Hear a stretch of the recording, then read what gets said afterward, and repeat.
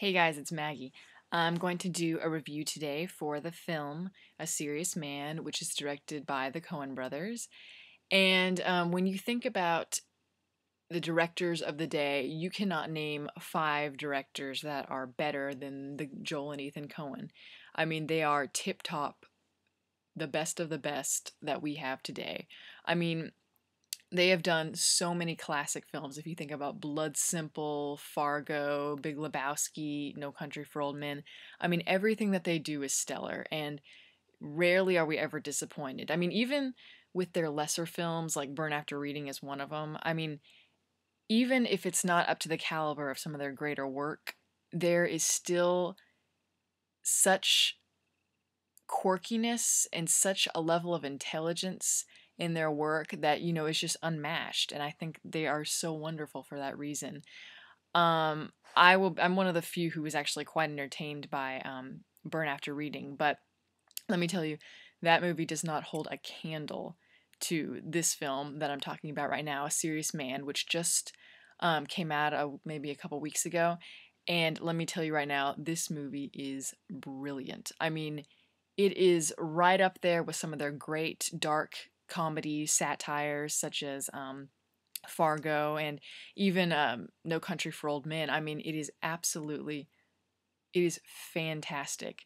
It's basically an ode to the life that Joel and Ethan Coen knew as kids. They were Jewish and they grew up in the late 60s, early 70s, and it's about the Midwestern culture.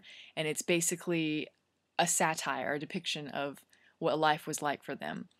And anyway, this movie doesn't have any big stars or anything. Most of them are unknown, which works to the film's advantage, definitely.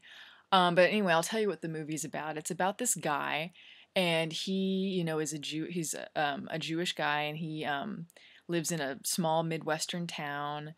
He's a college professor, and basically everything in his life sucks. I mean, really sucks. His wife wants to divorce him.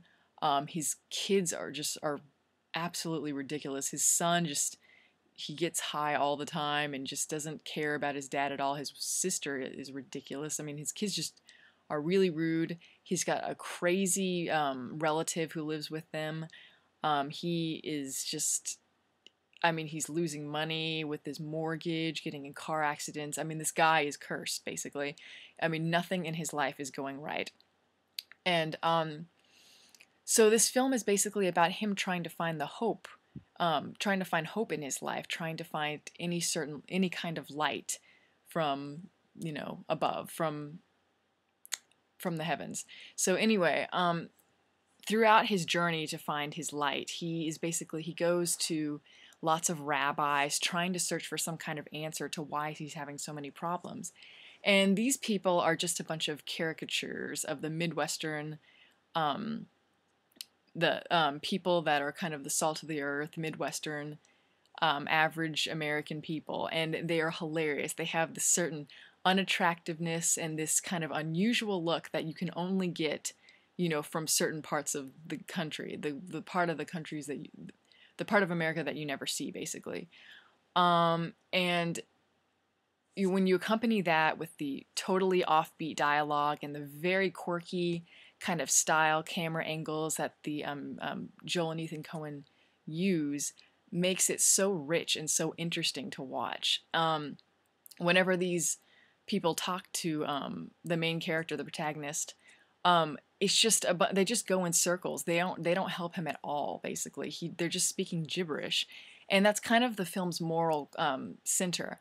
And I'll talk about that in a second. But as I mentioned before, the main character is a college professor, and he teaches math. Well, very high level of math. That anyway, so he does all kinds of equations, and he has this huge blackboard where he just does equation after equation.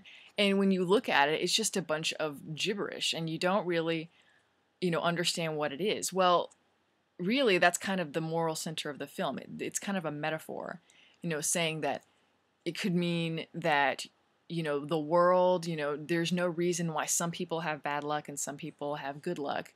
It's just kind of life is kind of a bunch of random coincidences, And or it could mean that no matter what you do, no matter how many equations you try to solve, you will never discover the meaning of life. But this is really interwoven with the idea of the Jewish heritage and religion in general and the world around us. And I mean, it is really a fantastic movie. I mean, I have to see it again because it is so rich and so wonderfully done. But for seeing it the first time, I have to say this is definitely one of the best movies of the year, and you have to see it if you are a Coen Brothers fan, and if you are just a film lover. This is a movie that you got to see. This is an Oscar contender, at least I hope so. So anyway, I definitely think you should see it. This movie is inspiring. So that's all I got to see. If you have any questions or comments, just put them down there, and that's all I got to say. So see you later.